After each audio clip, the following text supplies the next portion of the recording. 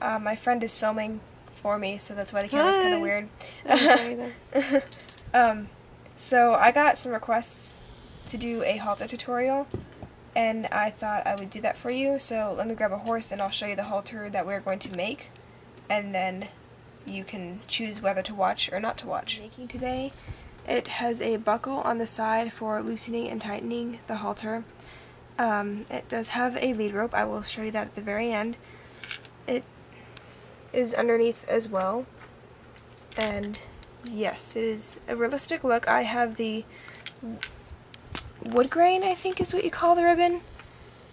So it is, this is the brand I'm using. So yes. Okay, so basically what you're going to need is your horse, scissors. You can use hot glue, but I use this Fabri-Tac glue. Pliers. You're going to need some kind of malleable, bendable wire to make a buckle like this. That is a bad one, but we'll make a buckle. You're going to need your ribbon, 3 large jump rings, a small jump ring, 2 square jump rings, and for the lead rope you will need, I have this rope fabric material, a clasp, and a jump ring. Okay. So what we're going to do first is we are going to make the side buckle on their show side. More than likely it's on their show side. And you're going to use your square jump ring and thread your ribbon through it and fold it over. And where you fold it over is where you are going to put your glue at. So you're going to glue it come out.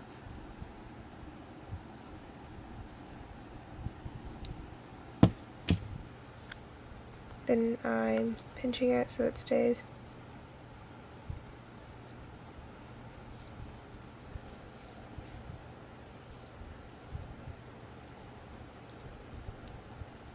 Yep. So that's one side, or that's one part. So next you're going to need to measure the buckle from about where its muzzle, the lip is. So you're going to take the buckle and put it on the edge of the lip, measure it up to right behind the ear over here, and you're going to snip it,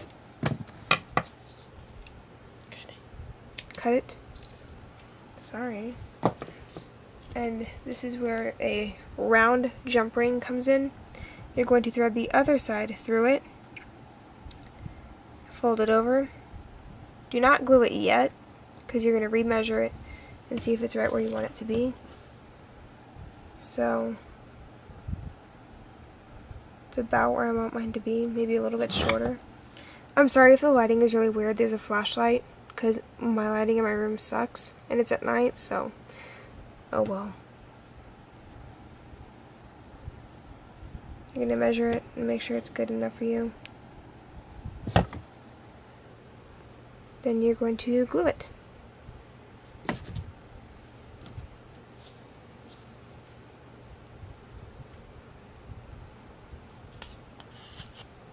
That's really gross. That sound. So once we glue this side, that's all we need to worry about for this side. The next side is where, wait, just kidding. This is the side where we have yet another piece of ribbon gets thread through the circle, your round jump ring, and you will glue it. You do not need to measure it yet, just glue it. I'm sorry, Nakota.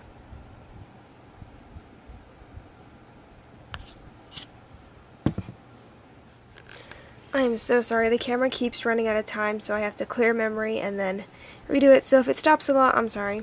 So once you have this side done and then part of it is glued back to the rest of the ribbon through the jump ring, you are going to measure it along their face from where it starts over their head to the other side, around to where their eye or the bottom of their cheek is, and then cut it. And this is going to be the ribbon that attaches through the buckle to create the whole staying on the face thing. Okay, so I snip the very end into an arrow, so it's just easier. You don't have to, but that's what I do. I'll snip it later. So you have half the face done. So the next half of the face, you're just going to start the same way you did the last one. You're going to put it through, glue it,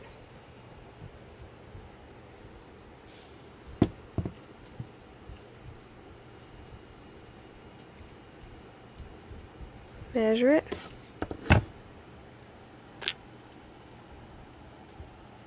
hang on, glue's still drying. Measure it along his face and cut it above his cheek probably. You know, like not too high, because then we have to glue the buckle on. Cut it. Thread it through the jump ring. Measure it.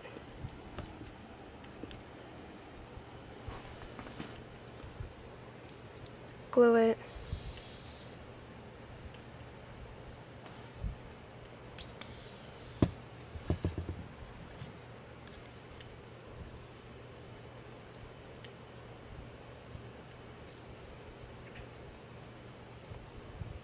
And next part's going to be harder. So I have my little buckle.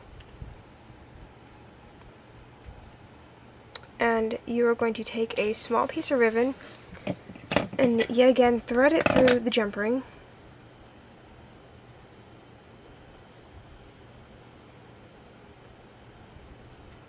Glue it down.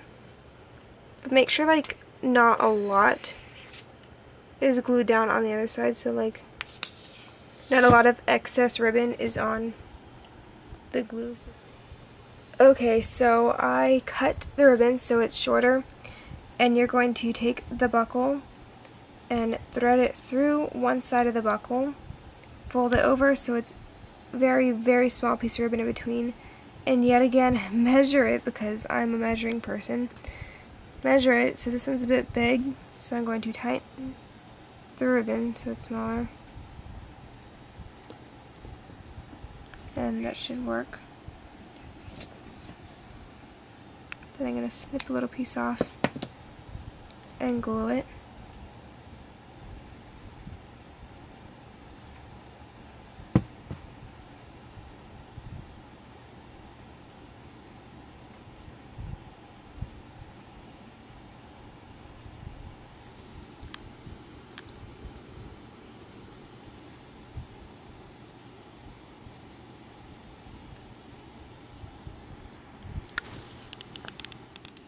Okay, so once you have your two sides done, then you're going to take the actual long strip that you have and act as if it would go over the horse's head, so you would thread it through the buckle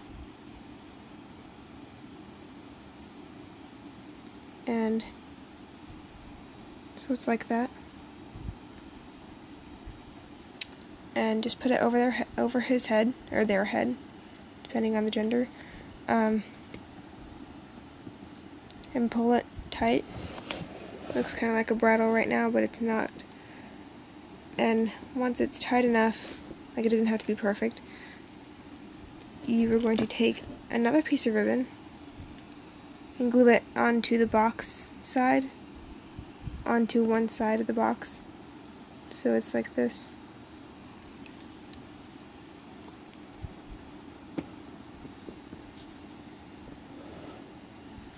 So you're going to glue it like that. This creates the front nose band of the halter, because we have the over the head buckle.